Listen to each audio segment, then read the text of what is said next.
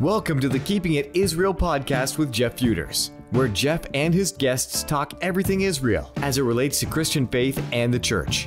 If you are a Christian and you stand with Israel, you will be encouraged and challenged by this podcast. And if you're not so sure about the whole Israel thing, you need to learn how your faith connects with Israel and why standing with Israel matters. Now here's Jeff with today's guest. Well, welcome to the podcast again today, and with me, as he was last week, is Gene Binder. Gene, welcome back. Thanks, Jeff. Thanks for having me. Well, as I said before, it's our pleasure, and we are talking about Gene's book, Connecting the Dots. And if you didn't join us last week, maybe you want to press pause and go back and either watch or listen to last week's episode, or you could just jump right in today and get the overview later. But it's good to have you listening in. And Gene, we're going to talk today about covenant, this foreshadow of the covenant, and how we can understand a little bit more about what God is doing, with building his family. As we sort of walk through this process. So introduce that for us and share a little bit about what happens in the very beginning. Okay. Yeah, just to remind everybody from last week that, the book is built off of what we call 7 foreshadows. So these are prophetic pictures of the past that get fulfilled in the Messianic era that you and I live in now, began when Yeshua, when Jesus showed up 2,000 years ago, and they get eternally completed in God's final plan to build his eternal family in what's called New Jerusalem. And all these foreshadows play out as a trilogy. And just like Lord of the Rings was a trilogy meant to be in order. And maybe just real quickly just go through these 7 foreshadows again, just so people can see that they build on each other, and each one tells an amazing, beautiful gospel story. And so it begins with a covenant. We're going to cover that today. That is actually God's plan for marriage. The covenant is patterned after a marriage. It starts with an engagement, and we'll see how it goes when we start here in a minute. And once you have a marriage, you usually have kids. That would be the foreshadow of the nation of Israel.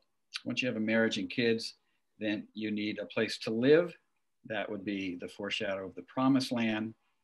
And every good family has a nice set of healthy rules they live by. That is the Torah, or the law. The next one is the temple, and that is God's plan, being the ultimate Heavenly Father. Every good father knows you got to give your kids access, and the temple is God's plan to give us access to him. It starts out kind of weird in the back room of the temple, but it gets better and better in each episode. The Sabbath is God's plan for weekly family time, and then the feasts are the annual family reunions. They're all beautiful. They all play out the same way in that trilogy pattern. And the covenant is, what a way to start with God's plan for a wedding, for a marriage. And it starts out as an engagement. A lot of people don't realize that the language that God uses in the Tanakh, in what a lot of people call the Old Testament, or the Old Covenant, is language that's used very similarly to what a husband would speak to his bride. And so in Isaiah 54:5, it says, "For your maker is your husband, the Lord Almighty is his name." In Ezekiel chapter 16, verse 8, it's very steamy language here. I mean, if you actually read it in the original language, actually it's pretty steamy just the way it is here in the NIV translation. But it says, "I passed by, and when I looked at you and saw that you were old enough for love, I spread the corner of my garment over you and covered your nakedness. I gave you my solemn oath and entered into a covenant with you, declares the sovereign Lord, and you became mine." And so when we look at this first episode, we're looking at an engagement. And it's not the marriage, even though he's using this language, we're looking at an engagement part of this relationship. Very interesting. And, I have read the Old Testament, or the Tanakh, as you say. I haven't read it in the original language, but I've read it a number of times. And the first time I read your book, this marital language that you extract from the text really kind of jumped out at me. You read it over, and either sometimes you go, oh, okay, well, that's one way to describe it, or you just kind of raise one eyebrow and go, huh, but don't really give it a whole lot of thought. So I appreciate the fact that you're kind of helping us understand. I think it's so beautiful, the level of intimacy that God has for his people, that it shows us that in the language that he uses. And this is going to get even better as you go along and explain this to us. You talked about that text in Ezekiel, I believe it is, where God says, he's gonna take and cover us, pull the garment over us, I believe is the language. And it always makes me think of Ruth and Boaz and their story. Ruth knows that this man is to be her kinsman redeemer in Jewish tradition, but they're not married, and she goes and waits for him, at the threshing floor. Talk a little bit about maybe how those things connect. Well, I mean, again, the book of Ruth is also somewhat of a type for us. I mean, Boaz and Ruth will become married, and they will give birth to a child, and the Messiah will come through that lineage. And so, God, whenever he tells these intimate stories, they almost always have a kind of a foreshadowing of, into the future as well. And this one certainly does. It's important to know a couple of things about this covenant that God made with the nation of Israel, the Israelites, that first of all, it's an everlasting covenant. He says that several times in the book of Genesis, repeats that over and over again, as if we need to hear it more and more to believe it.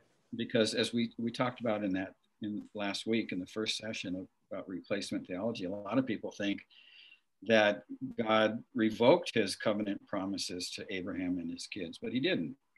He disciplined him. And there's a difference between discipline and judgment. Judgment is final, discipline is for our good. And so the two exiles that Israel experienced was to help refine them, not to take away the covenants. And it's important to know that in this first phase, which I think is the most important thing, is that it's just an engagement, but that an engagement in ancient Israel was binding. It took a certificate of divorce in order to get out of it. And the best place we can see this is the relationship between Joseph and Mary, Joseph and Miriam, two young Jewish man and woman. They're engaged, right? And they're not married.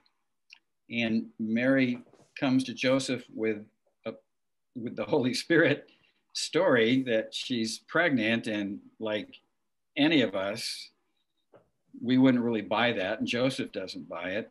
And so it says that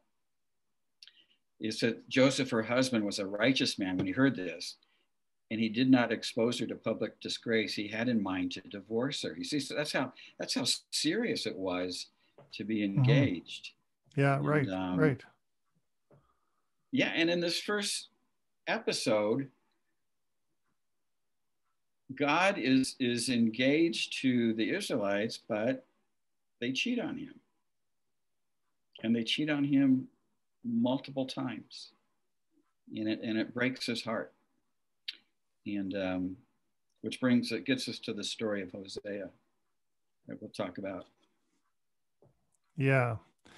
The story of Hosea is, such a heart-wrenching story, because I mean, certainly for a guy, a guy reading Hosea is thinking, God, what are you up to? I mean, why would you put this poor man, through what you put him through? But God had a reason. It's horrible. I mean, any man or woman who has had a partner cheat on them understands this is the worst experience that you can have. It crushes, and particularly for us men. I mean, it crushes both genders, but us men, we take it so much harder. And so he comes to this young Jewish man named Hosea. And then right in verse 2 in Hosea chapter 1, verse 2, he said, go marry a promiscuous woman, have children with her. Like an adulterous wife, this land is guilty of unfaithfulness to the Lord. And so he's even telling us right in the beginning that this horrible experience that Hosea has to have by taking on an unfaithful wife is patterned after the unfaithfulness that the Israelites have towards God. And of course, Gomer goes out and she is unfaithful, and they have some kids out of that unfaithfulness. And, it's got to be just excruciatingly painful for Hosea to be able to even see those kids every day and realize that he's not really the father of those children. It broke his heart.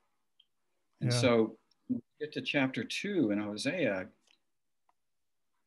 God begins to rant. I mean, it's just a brokenhearted rant. And he says in verse 2 in chapter 2, says, rebuke your mother. I mean, this is just raw. It's interesting because these are like raw emotions from the God of this universe, He says, rebuke your mother, rebuke her, for she is not my wife. I am not her husband.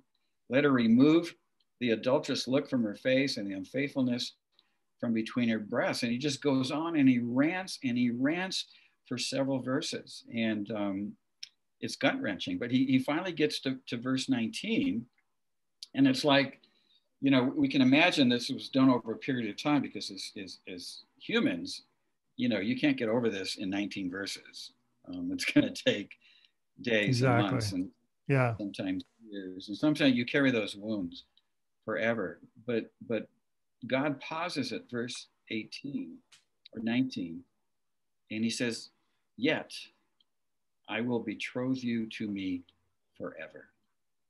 He remembers the covenant promise he made to Israel. It wasn't based on what they were going to do. It was based on what he would do. And he says, I will betroth you in righteousness and in justice, in love and compassion. I will betroth you in faithfulness, and you will acknowledge the Lord. It's a beautiful love story, but right here, we're still at a very kind of an engagement that's gone wrong. He says, I will betroth you. He said, I'm not betrothing you right this second. Right this second, I'm pretty angry with you. And that's where we leave it in that first episode. We leave it with a broken relationship. It's a beautiful picture, though, that God is willing in that very, very, horrible circumstance that we talked about, that he is willing to even consider betrothing us to himself, having the relationship restored. And so it sets up that anticipation, doesn't it? You told us last week about how all of these foreshadows, go through the sort of the 3 episodes of history. And there's this Old Testament period, and then the Messianic fulfillment period, and eventually we get to prophetic fulfillment in the end times. But take us from here now, this picture of God putting it out there. There will be a day. What happens when Yeshua comes on the scene? Well, the promises, come even in the Tanakh. Isaiah 1:18 says, though your sins are like scarlet, I'll make them white as snow. Of course, Isaiah 53, that great messianic promise that he was pierced for our transgressions, he was crushed for our iniquities, the punishment that brought us peace was upon him. This is the atonement that the Messiah is going to make for us, that we know is Yeshua. It's Jesus. So when Jesus comes, he, you know, in that first episode, it looks like the wedding's off, and Jesus makes a way for the wedding to be on once again. This is how God demonstrates his love for us, Romans 5:8. You know, that while we were still sinners, Messiah died for us. And so, and what's beautiful is this was all planned even before God pressed the play button in Genesis 1:1. This was, he decided all this stuff in eternity past. And the most beautiful thing about this second episode is that if you know anything about an ancient Jewish wedding, that it goes through three stages. So the first one is the covenant. It's a you know, in a Jewish wedding you make a ketubah. It's a contract to, you know, it's your promise, it's your pledge, it's your oath. And so that's stage one. The second stage is the preparation. Once the contract is made, the groom and usually with his father, they've made a contract. They go back, and the preparation now, he's going to be preparing a place for his bride to come in the bridal chamber, and then he'll finally go and get his bride wherever she's at. Usually it's in a town, maybe the next town or a little bit further away. But then the bride is retrieved and they come back for that wedding feast. Jesus fulfills. Now in those three stages, there are 12 steps, and Jesus fulfills every single one of them in the Brit Chadashah, in the New Testament. And can I share just a few of them with you? Because they're amazing. I won't go through all 12. Please, I'm not surprised that he fulfills them all, but you know, that's the beauty of Messiah and how he fulfills so much of what we read in the Tanakh. But yeah, please share some of those. Sure, I'll just a few of them. So the first one is the bride selection. And so that's usually it's the groom along with his father, and they go and they're going to meet with the family. Most of the time, this was already arranged, and so this was just a formality. We're going to come and we're going to make a ketubah, a contract, and we're going to select the bride. But it says in Ephesians 1:4, but God chose us; He selected us in Messiah before. Here we said this just a little bit ago, before the creation of the world, to be holy and blameless in His sight. Like, it's what we call the bride of Christ, right? The unstained bride of Christ. That's us. And Jesus said in John 15:18, you did not choose me, I chose you. I selected you. And so right out of the chute, we get Jesus fulfilling the first step. A lot of people have it wrong that there was no choice for the bride, but there was.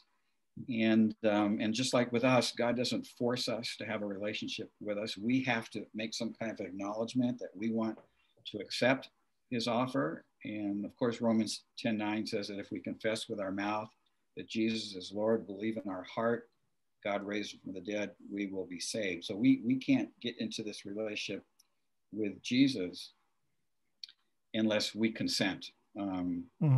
There's two. Now, so the father and the son, they select the bride, they get her consent, and then there's a bride price, a dowry, so to speak. And you know, they would negotiate, like, you know, I'll give you 25 chickens and 6 goats, you know, deal. All right, that's how it is. And it's the same thing with Jesus. 1 Peter 1:18 and 19 says, for you know that it was not with perishable things, such as silver or gold, that you were redeemed, but with the precious blood of Messiah. And 1 Corinthians 8:20 says, you were bought at a price. So that's pretty cool, you know, that we've already got, there's several more here, but this is in that first covenant stage. The last thing that they usually do together before the groom and his father leave is the groom would take a glass of wine and give one to his future bride, and they would hold it up and they would make a promise not to drink of the fruit of the vine until the wedding feast. And he's going to be gone years. Does that like jog your memory about a verse here? Yeah, my mind runs right ahead. Jesus at a Passover Seder, the last one, of course, before his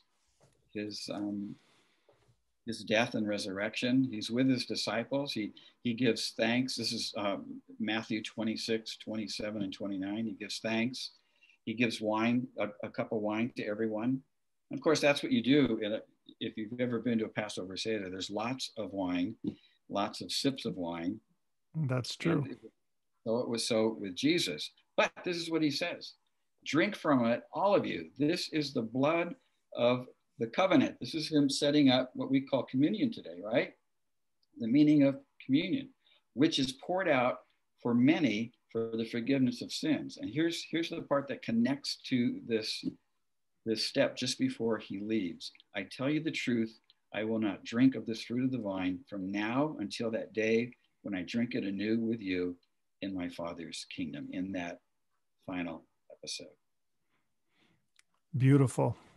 And something else that you didn't mention, but I'll just go back and mention it quickly. I loved when I read the part about the ketubah, the fact that this document was written more to protect the bride's interests than it was to protect the interests of the groom. Yeah, not many fathers are going to let their daughter get into a situation that is going to burn them, and you're exactly right about that. Yeah, but it says something as well about the fact that we are the bride, and the fact that the price that Messiah paid was so dear, and that it was paid so that for the forgiveness of many. That's a wonderful picture. Yeah, no, I'm glad you pointed that out. It makes it really elevates the cost and God's incredible love for us through sacrificing himself in order that we would be protected. Yeah, good observation. Amen. Carry on. So after that, the groom and the father leave and they go back to their town. And the main job, usually the husband's still living at home. In fact, most of the time, the husband and bride will continue to live in the father's home. And his job is to prepare the bridal chamber. Back then there was no ceremony like we do today. In fact, Jewish and Christian weddings are patterned after this, where there's an entourage that comes down and there's a ceremony under what's called what's this called where they're under? Chuppah. Chuppah, yeah, you got to get that guttural sound. Yeah, I'm working on it. Spit on the person in front of you. But a chuppah, now it's an awesome word. It shows up three times in the Tanakh, in the Old Testament. The first time applies to what we're talking about. It says in Joshua 2:16, it says, let the bridegroom leave his room and the bride her chamber. That word for chamber is chuppah. And the reason they're using chamber there, because this is the bridal chamber. This is where the marriage will be consummated. And so when after the bridal chamber is complete. Now, the second place that we see it is actually a really beautiful passage, and there's no way anybody would know that the word chuppah is even being used, because that's not the word that's translated. But it's one of the most beautiful pictures about how God is a chuppah over us. And it's Isaiah 4:5-6, and it says, then the Lord will create over all of Mount Zion. So Mount Zion is the Temple Mount area, right? And over all those who assemble there, a cloud of smoke by day and a glowing of flaming fire by night. Over everything, the glory will be a canopy, a chuppah. Now here's the best description. What follows, the sentence that follows, is the best description of what a chuppah is, because it's a bridal chamber, but it was the bride's bedroom, and there is no safer place on earth short of the womb than our bedrooms. You know, I don't know about you, but a lot of times when I'm frustrated, I'm tired, I'm stressed, you know, I want to go to my bedroom. It's the quietest place in my house. It's the safest place. And it was true for a bride or for a groom. Here's what God says about this, and this is verse 6 that follows this canopy description. It will be a shelter and a shade from the heat of the day, and a refuge and hiding place from the storm and the rain. Isn't that awesome? Beautiful. Beautiful. Yeah. A beautiful thing. It really is. And then, of course, when the bridal chamber is complete, the groom is going to go get his bride. And kind of interesting here. Now, this is probably one of the most exciting verses. When the groom is getting the bridal chamber ready, it's not up to him to decide when it's finished and when he could go get his bride. It says here in John chapter 14, 2-3, it says, in my Father's house are many rooms. If it were not so, I would have told you, I am going to prepare a place for you. So this is a picture Jesus is giving for us to go and prepare our chuppahs. And, but in Matthew 24:36, it says, no one knows about that day or the hour, not even the angels in heaven, nor the Son. Only the Father knows the timing of when Yeshua will come back to gather us. And you can see how these stages are just being built one upon the other, and Jesus is fulfilling each one of them. Yeah, that observation in your book kind of blew me away a little bit, because again, you read these texts over and over and over again.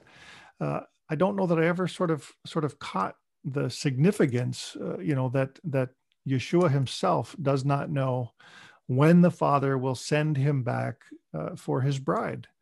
And this comes right out of this Jewish bridal process or ceremony, that it was also true of an ancient groom, that he would prepare until such time as his father told him, right?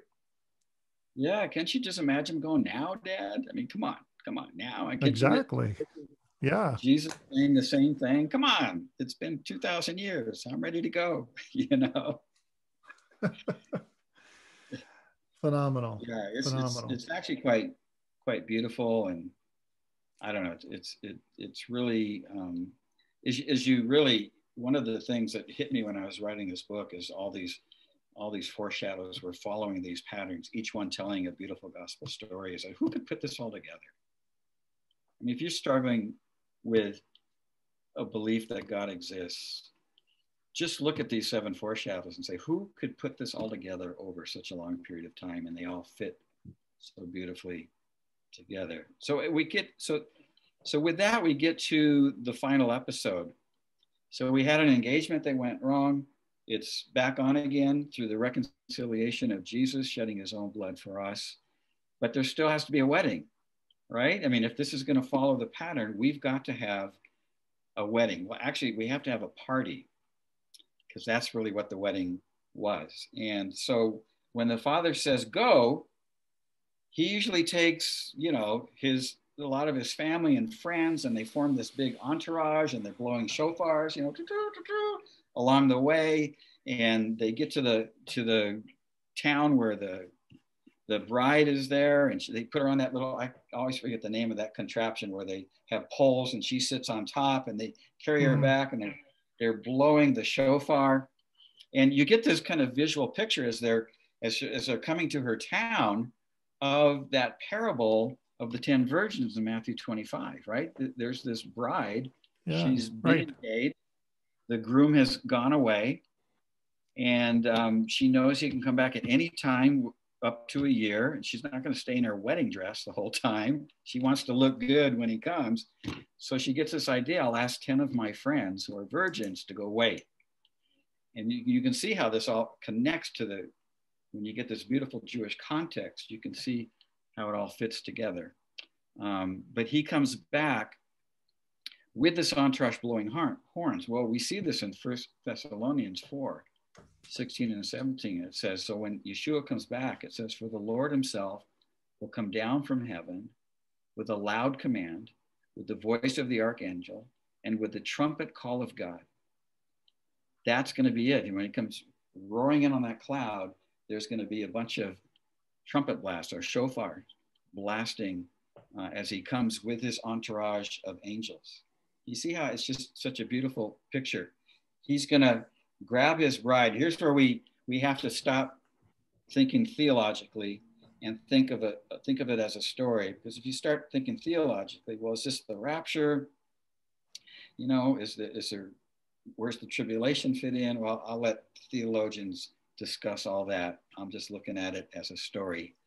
And in that story, we get a picture of the wedding feast. And it's in Revelation chapter 19, verse 6 through 7, and then verse 8 and 9. And here's the picture that we get from John, where he gets this incredible picture of what this scene's going to look like. He says, then I heard what sounded like a great multitude, which is awesome. A great multitude. A lot of folks are going to be there. Like the roar of rushing waters, like the loud peals of thunder, shouting, hallelujah. For our Lord God Almighty reigns. Let us rejoice and be glad and give him glory. Why? For the wedding of the Lamb has come, and his bride has made herself ready. Then the angel said to me, write this: blessed are those who are invited to the wedding supper of the Lamb. Hallelujah. Hallelujah. It's amazing. In the ancient Jewish wedding, if you just get back to that for a second, the bride and the groom go into the bridal chamber. They consummate the marriage. There's usually the best friend that's standing by the door waiting to tell everybody, okay. And they come out, and it's a week-long party. This is what Jesus was doing in Cana when they were running out of wine, right? And he makes all this wine, 4 barrels full, and it's at the end of the wedding. So I don't know, it could tweak everyone's thoughts about wine and how it plays into these celebrations. But we Jews, you grew up, every Jewish celebration has wine included in it, and this one, remember, Jesus hasn't had any wine for however long this is going to be, and he'll probably have an incredible toast to make.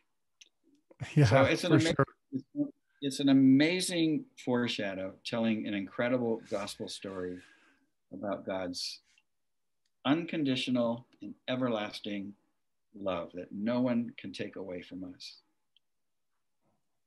Yeah, absolutely beautiful. And if you've been married and you're in a good marriage, this should make you even more excited about being the bride of Yeshua. And one day all of that is going to culminate in the great marriage supper of the Lamb. Well, Gene, I don't know who listens to these often. It's anybody's guess, but I would say that if you're listening today and you don't know Yeshua, man, this is one of the clearest illustrations of what the Father has done for his children. And it's clear throughout Scripture, I believe, that God chose the Jewish people but he chose them in order to bless all of the nations, that through the Jewish people, the Messiah would come, and that God's intention always was for us all to end up being one great big family. And so whoever you are out there listening today, this is not just a Jewish story. It comes to us through the beauty of the Jewish marriage feast and through the Jewish Messiah. But he stands ready to invite you to be a part of his bride. And all you need to do is ask. All you need to do is, Gene, you mentioned it earlier, confess with your mouth, believe in your heart, and you'll be saved. Confess that Jesus is Lord, and believe that God has raised him from the dead. And so, hey, just throwing that out there today, and glad to have you listening. Anything more you want to say about this bridal foreshadow before we sign off for this week, Gene? I just think, and just to follow up what you just said, I think the one fundamental need that we all have is to be loved. And it's not always easy to find that in this life. And here is a lover that has pursued us before the beginning of time. And if it's that moment, like for me, and I imagine it happened for you the same way, at some point, you're not thinking about that, and all of a sudden you are. That, oh my gosh, the God who created this universe thought of me before he pressed the play button in Genesis 1:1. Nobody's going to love you as much as God loves you. And it is all about, when you confess and believe in your heart, it's really about just giving yourself to that love, responding back, giving your consent, just like it was in that one of those stages. Yeah, nothing better you can do in life. Amen. Beautiful. Well, Gene, thanks for being with us this week. And we look forward to hearing next week about the Torah. We're going to skip a couple of the foreshadows, right? But we'll get you to recap at the beginning of next week again, so that we sort of know where we are. But we don't want to give it all away, because we want people to buy your book. And just remind folks how they can pick this up again. Let us have your website information, and we'll make sure that we post that. And yeah, the best deal you're going to get is on my website, which is Bold Journey, all together, no dots or spaces, .com, boldjourney.com/books, and make sure you do plural on the books. And there you'll be able to learn more about the book and find out how to pay for it. Awesome. So make sure that you go out to Gene's website, boldjourney.com/books. And I know that he'd appreciate you picking up a copy, but not because of the money, but because he's just really passionate about what is communicated in here. And I know that because he said that last week. And I also would love for you to get the book, because this really was tremendous when I discovered it back a couple of years ago. And so God bless you. Thanks for being with us on the podcast today. And we'll talk a little bit more about this next week, about the Torah. Well, thank you for tuning into the podcast today, and I hope that you enjoyed our talk about covenant and just the wonderful connection between God's love for his children, God's love for you and I, and how that is foreshadowed in the covenant that God had with Abraham and the Jewish people, how that Jesus comes and fulfills it as he calls his bride to himself and gives himself for us. And that one day, when we are all together at the marriage supper of the Lamb, this will be this wedding, this engagement will be consummated, and God will welcome us into his family. What a wonderful picture.